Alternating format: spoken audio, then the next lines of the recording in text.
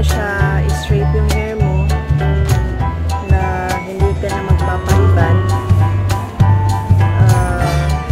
so ito yung gagamitin mo guys. Hindi siya nakakasira ng buhok kasi ceramic siya. Okay, so nabili ko po siya sa Watson. Ito, Professional Ionic Hair Straightening. Okay, so ito yung laman niya. Yan. Mahaba yung ano niya guys, wire. Yeah, okay siya kung malayo yung outlet mo. Nasa kwarto pa. So, 2 meters yung wire niya. Then, mahaba din siya, pero handy siya guys. Pwede mo siya ilagay sa bag mo. Kahit maliit na bag. Kasi manipis naman siya na plancha. Yan. Maganda siya guys. Hindi ganong kabigatan.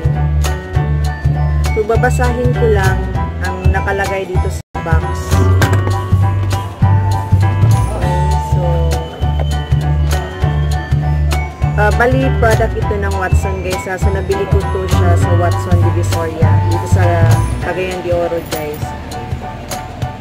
So 1 year quality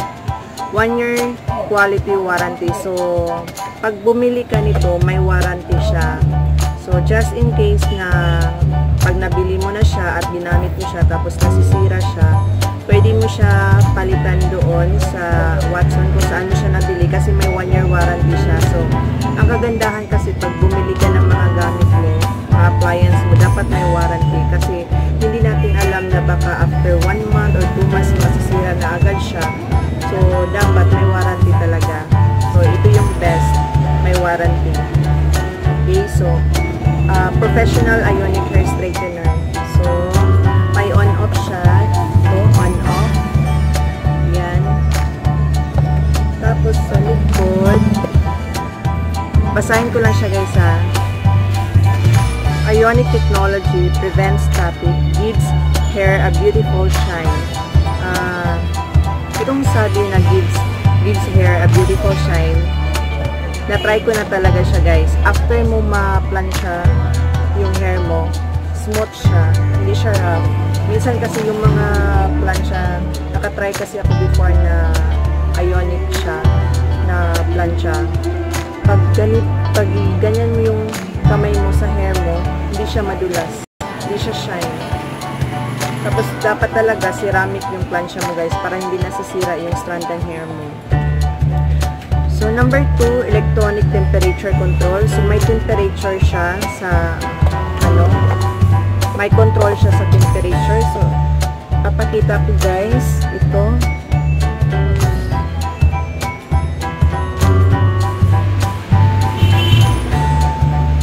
Hindi siya nakikita. Yan. Yan yung control niya guys, sa temperature niya. So, makikita niyo dito, may positive, negative, and power. So, ang positive guys, kung gusto mo siya ihinaan yung heat niya, yung temperature niya, dapat ang ipindutin mo is yung negative. Yan. Then, kung gusto mo naman siya na lakasan yung temperature niya, pag lakasan mo kasi ang temperature niya, makikita mo dito na nagla-light siya pataas. Kung babaan mo naman yung temperature niya, makikita mo din yung temperature niya na naka-red, bababa din siya. So, yan yung kagandahan ng guys, ng plancha na to. Okay, so mamaya ipapakita ko sa inyo kung paano siya gagamitin. So, number 3, easy to use temperature control with LED display, perfect for different styles and hair types. Extra large ceramic plates. So, extra large ceramic plates. Saan ba dito ang ceramic plates?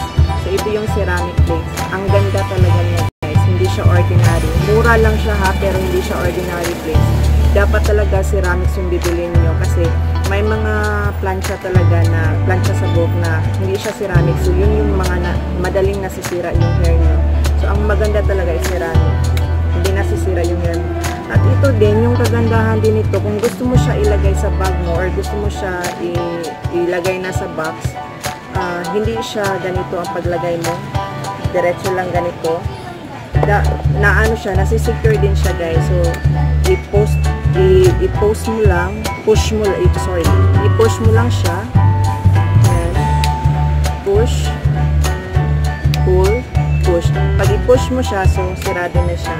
So, pwede mo na siya i-secure. Naka-secure na siya. Ayan. Okay, so, pwede mo na siya ilagay.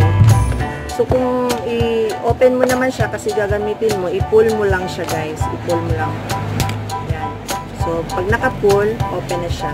Okay, so, care and safety advice. Full instructions are included. Please read instructions carefully before use and retain for future reference. Not suitable for bath or shower. This product is not a toy. Keep out of the reach of children. So, contents. Watson's Professional Ionic Hair Straightener. Instruction manual. So, nandito yung manual. Date manufacturer. Made in China. Actually, matagal ko na siyang nabili guys. Last year pa. Pero ngayon ko lang siya na ng review. Kasi na-monetize na kasi ako guys. So, kailangan ako mag-upload ng own content ko. Okay, so ipapakita ko sa inyo kung paano gagamitin. So, ayan siya guys. Bali, i-test ko siya. Ipapakita ko sa inyo kung paano gagamitin si Ionic Professional.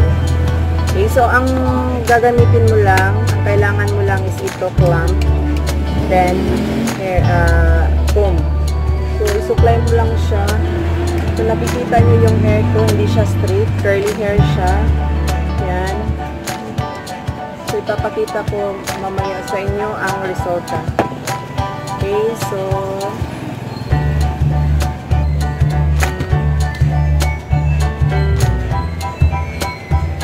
pasensya na yung ano ko guys. So, kuha lang kayo ng buhok. Kung gusto nyo, unahin nyo sa ilalim. Dapat unahin nyo talaga sa ilalim. Tapos,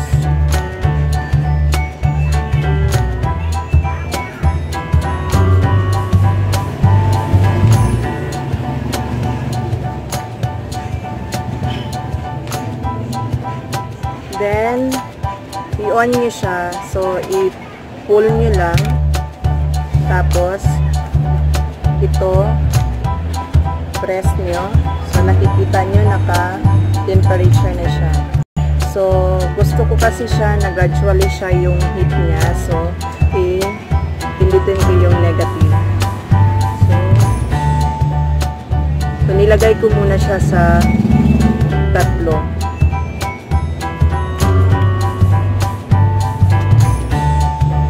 Makikita nyo naman pag hindi siya nagpa-function kasi yung lead light niya na red, hindi siya mag-blink. Madali lang siya mag-ano guys. Okay. Seconds lang. Naka-heat na siya. Mainit na siya. Yung ceramic plate niya. Okay. So,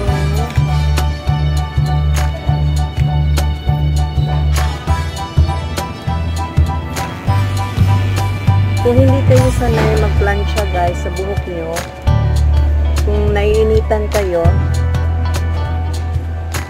dapat may ano kayo guys, nakasuot kayo ng gloves. Pero ako kasi sanay na mag-plancha guys, plancha and curl. Pwede nyo din siya, double purpose ito guys, pwede nyo gawin din plancha, curling. Pwede nyo din i-curl yung hair nyo. Diba? Madali lang siya, naka-straight na siya. So, gusto ko siya lakasan yung temperature. Pindutin ko lang yung plus.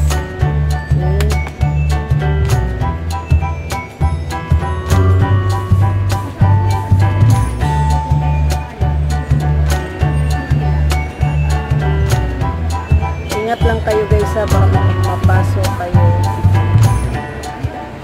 Sa mga hindi sanay, dapat mag-ingat. Mura lang to siya guys, 1,000 plus. 1,800, nabili ko siya sa Watson. Diba, ang bilis na. Ang bilis niya naka-straight.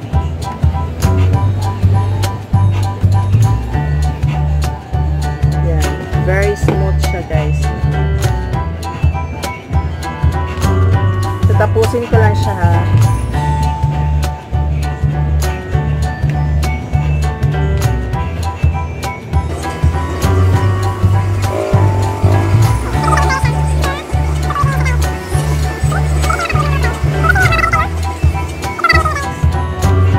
Talaga makapagpatuwid ng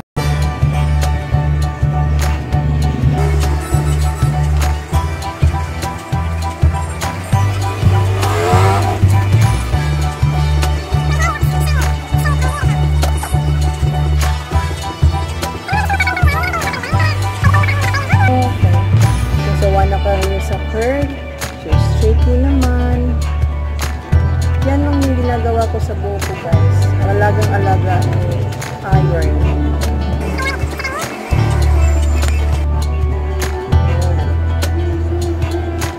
See? Straight na siya.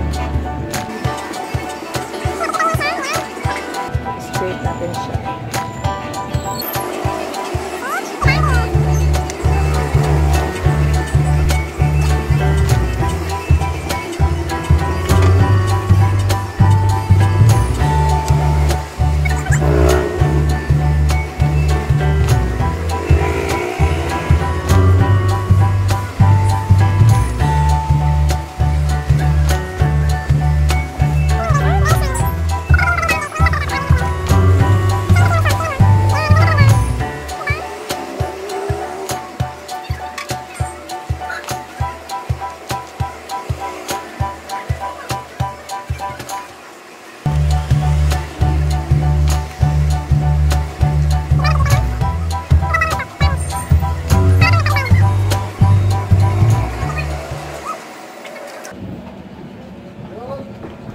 Dito sa kabila, last na to guys. Siya.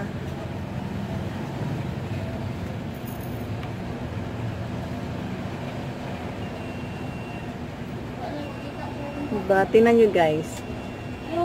Para ako nagpariban. Straight na straight. Yan. Tingnan nyo. Ang ganda talaga. Shine na shine.